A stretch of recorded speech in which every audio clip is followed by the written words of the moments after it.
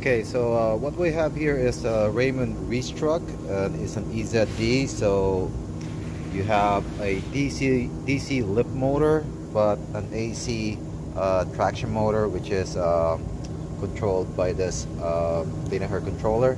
And so what's happening with this right now is it would intermittently code out 5G, which is a communication code between your VM and the traction power amplifier. All right, so I've done some videos before with 5G code on an order picker and also a reach truck. I'm gonna post a link on those videos in the description, but this one is kind of different from the other ones. Okay, so like I said earlier, this would code out intermittently 5G, but we can recreate it more so when we're trying to lift. All right, so right now I got my oscilloscope hooked up. So blue is going to be battery power. So you can see right now it's at 36 or whatever battery voltage. Red would be after the key switch, and then the gold or yellow is going to be the power going to the relay board. All right, after the key switch. So this is what we found right now. So let me key on again. And this is one of those models. I think this is an option because I can't see it in the diagram that I'm working with. It would have a switch here on the side, and even though you key on, there's no power yet, and you have to basically short this out before it keys on. All right, and what happens when you short those wires out or press the switch is this relay would activate, right? And that would give, now once that relay kicks on, right, so you see the power going to that relay board. So let me do this again. Let me key off.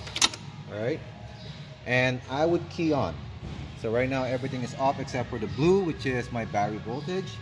Right now I'm going to key on. So key on, nothing happens. All right, and so you see my red, which is the key switch. After the key switch, blue is before the key switch, straight from battery. Red would be after the key switch, so key switch is good, but you see on the gold or the yellow, I don't have power yet going into my relay card.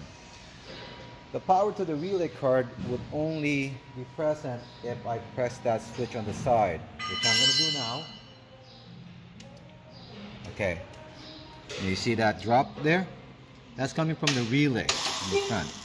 So once I pressed it, there's been a drop, and then it went up again, and now you have the power. So no code at the moment. But this is what I'm going to do. I'm going to try just pressing this and tapping on it. There you go. There's the code, right? And what you can see is, you see that drop? So that is what's producing the code, because I'm losing positive going to my relay card, which operates K3, which in turn powers the traction power amplifier. So you can almost see also here, I don't know if you can see it, that's the light.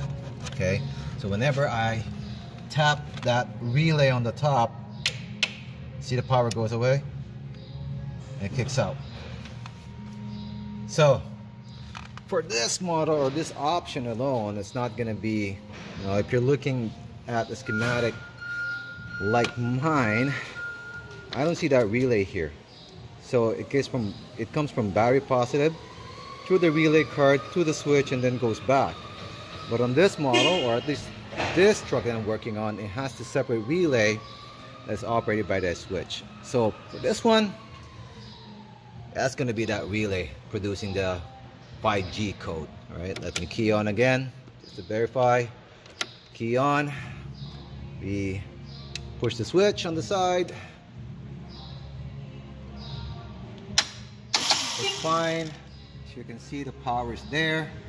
Okay, and let me just tap this. I'm going to focus you on that oscilloscope. Okay, I'm tapping it right now. That's it. As soon as I tap it, a drop. So okay, so next thing we're gonna do is we're gonna replace that relay, and then let's see. So right now, service code 5G. We're gonna place that relay, and then see what happens. Okay, so just because we have another truck here with the same relay, all right, so this is the old relay, the original relay that's faulting out. That's another relay now, a known good. So let's key on again, and then switch. All right, as you can see, it jumped up. We got the power now. All right, let me tap the relay again.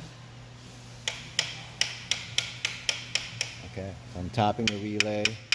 All right, as you can see on that, no more dropouts. Okay, so this one, it just turned out to be the relay, and now we can consider this one a fix.